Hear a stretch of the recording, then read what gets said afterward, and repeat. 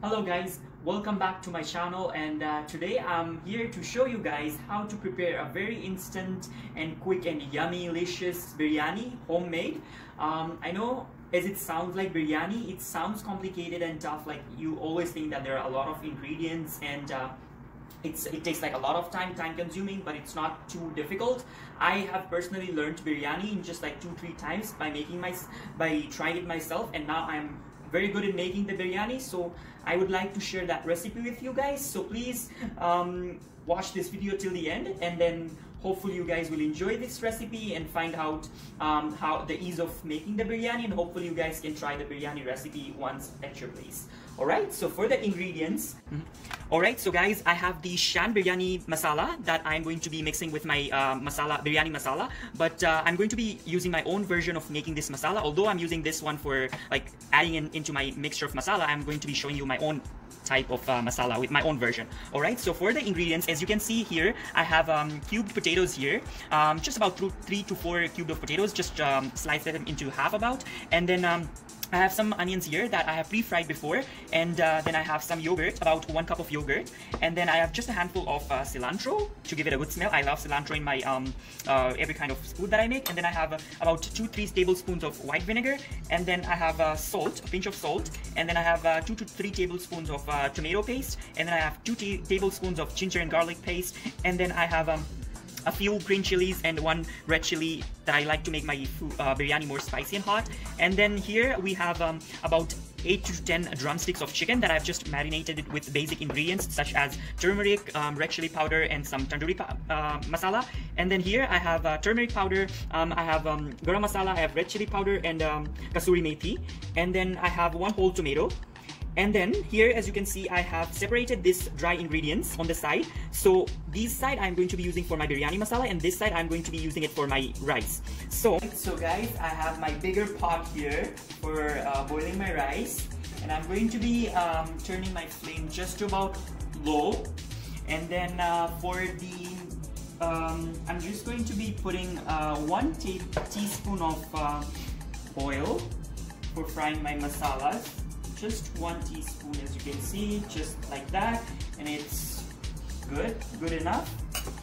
And then I'm going to be putting this one side of the ingredients in my here. So I have just about 1 star anise, and then I have black peppers, and then I have 2 bay leaves, and then here I have 1 cinnamon stick, and then 2 cardamoms, and then some 2 cloves, and then I have jeera here which will go in there also, and then the rest of the other side that will be going in my biryani masala. Alright, and then later on, once I have all the ingredients in there, I'm just gonna put water in my big pot here. Alright, there you go. So that's my water enough for boiling my rice. Alright, so guys, now I've just shifted my pot, the rice pot in here, and I've just still left the heat to low so that the water gets boiled, so I can put my rice for the biryani. And then meanwhile here, I have my pot here that I'm going to be making the biryani masala, and for that I'm going to be turning my flame to high, and then I'm going to just good 3 teaspoons of oil, and then just after that I'm going to be putting my whole chicken. So this chicken I'm just going to just like just turn it like the color to be brown. So I'm gonna be adding the whole chicken in there. Someday I'm gonna show you guys how to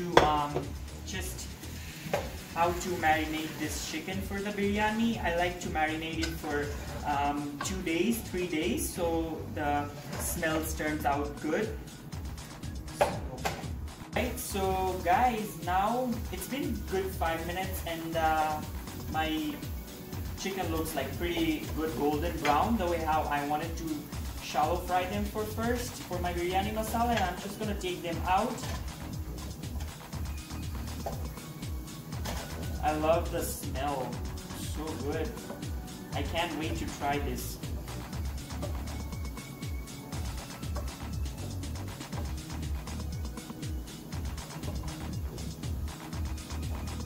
Alright, so guys, still on the low flame, and the same pot that I fried the chicken, I'm going to be frying my potatoes here. As you can see, I like my potatoes a little bit shallow fried before I go on with my like mixing the whole biryani masala. So for that, I'm going to be putting 2 teaspoons of oil again. Alright, and then as you can see, my flame is still on the low, so I'm just going to be putting my potatoes in here. Already I can smell the aroma coming out, as you can see here.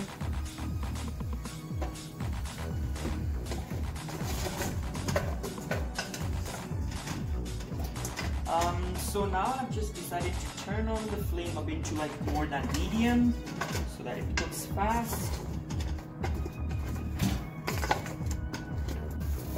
Alright, so guys, now it's been about 5 to 8 minutes since I put my potatoes to shallow fry. They're not completely done. It's just like I like them to turn a bit more goldenish brown, so that just it gives like a nice beautiful shape to the biryani masala at the end. So I'm just going to take them out here.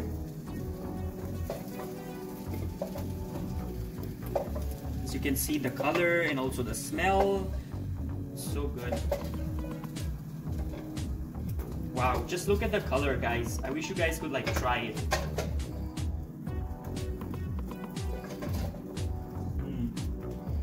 Alright.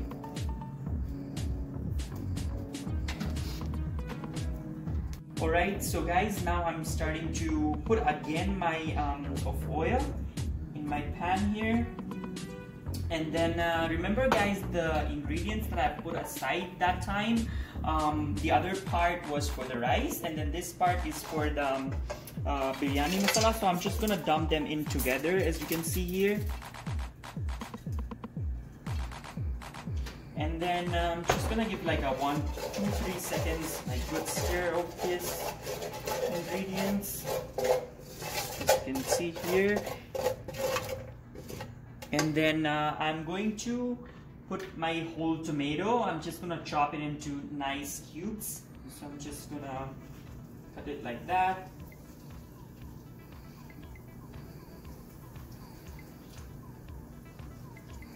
Alright.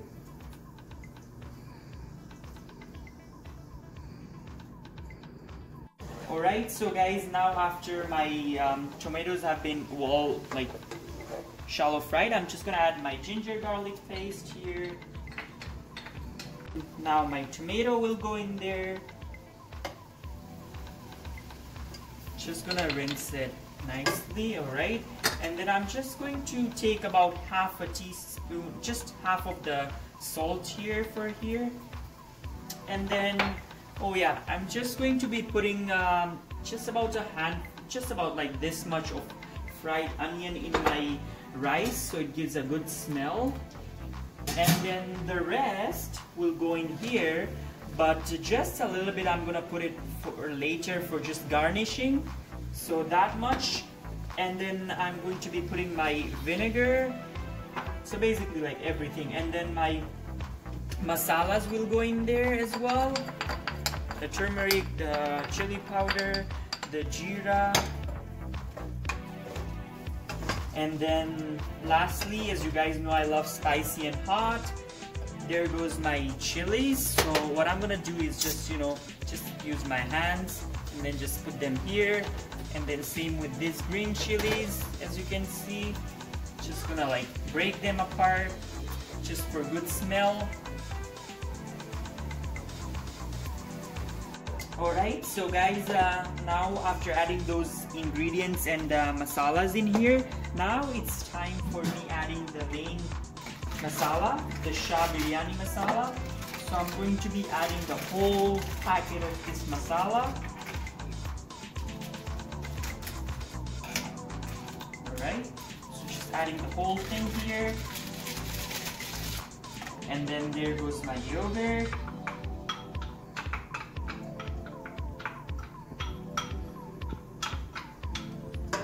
And then just going to give it a good stir for like 10 seconds here.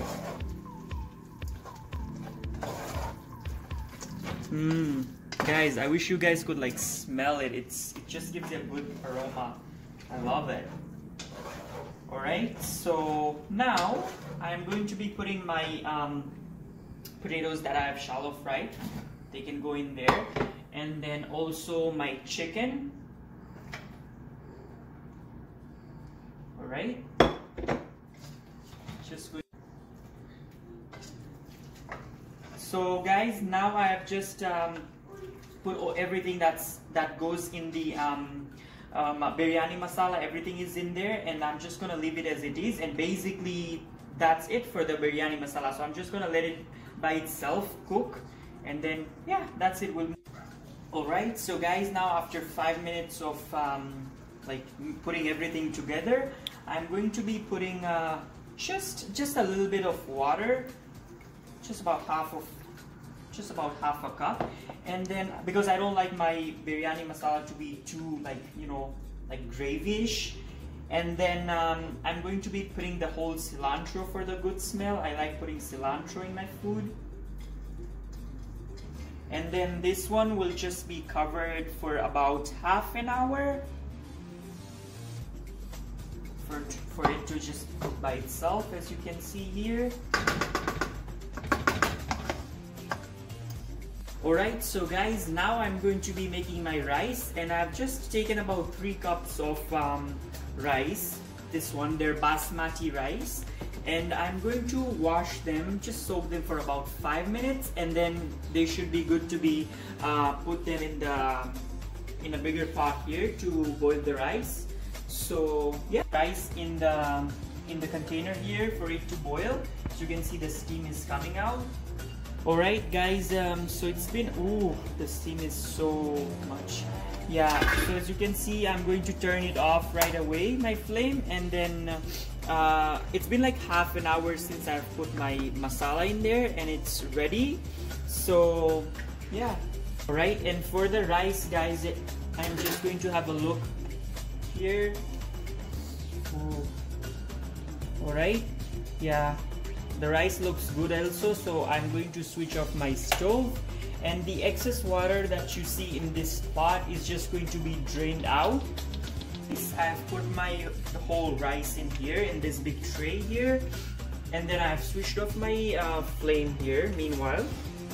So for the first part I'm going to be doing is layering my base of this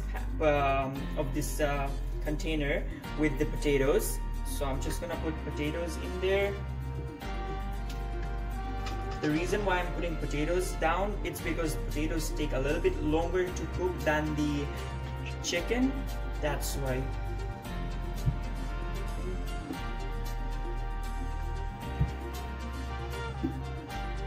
Just being careful with my mixture of chicken and potatoes, because the chicken, it might be done from inside, so I don't want to, like, you know, the meat to fall apart. Alright, so guys, I've put my flame to still it's on low, and then I've just decided to put a pan underneath my bigger pot so the pot doesn't get burnt, and also simultaneously the food doesn't get burnt in it. So I've layered the first base with my potatoes, and then I'm going to layer the next one with rice. Alright, so now I'm going to be layering my rice. So I'm gonna try my best to layer with at least 3.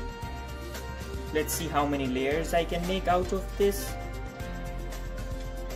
So that was the first layer, so I'm just gonna do the same for the second, third layer and see how many layers I have at the end. Alright, so after layering my first layer with the potatoes and the rice on top, so now I'm left with a little like masala on the side, because I don't like making my like biryani at the end not too watery and not too soggy, so that's why I like to layer them accordingly. So for now I'm going to be layering the biryani next with the chicken. As I said, the first phase was with the potatoes, because the potatoes take a little bit longer to cook, and then the the chicken takes a little less time. So there goes my chicken. That was the second layer of my rice. So now I'm just going to be finishing that first. So I just use this small little plate to layer my rice with on top, and then I'm going to be turning my flame to medium, which this whole thing will take about half an hour until, like, you know, it's like giving it a good steam and cooking by itself from inside. And also, as you can see, I have left out my masala on the side because not everyone in my family likes a little too spicy. Like my niece, sometimes she just likes to have rice by itself. I and my sister will like more, like, you know, more like hot and like more gravy. So we like to put this on the side and then just add it accordingly to how much we need on our biryani. So yeah, so this is finally going to take about half an hour. So I'm just gonna cover this pot for about half an hour. So guys, now it's almost done. So I'm just gonna turn off my flame, and then ooh, all that steam coming out. All right. So I'm just gonna dip it in there, and I'm gonna start dishing this out.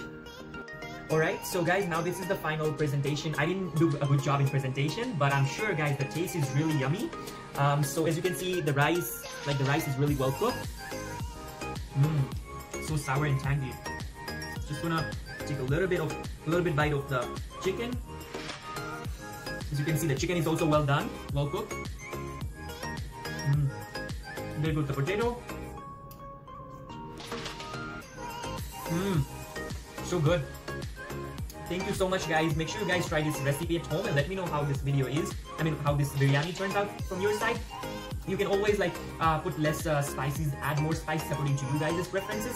Yeah, so that was my easy peasy, easy biryani recipe. I would love to if you guys try it at home. And then if you have any questions, please drop the questions down in the comment box below, and then I'll be happy to answer them. And yeah, thank you so much for liking, commenting, subscribing to my channel, and see you guys next time. Thank you so much.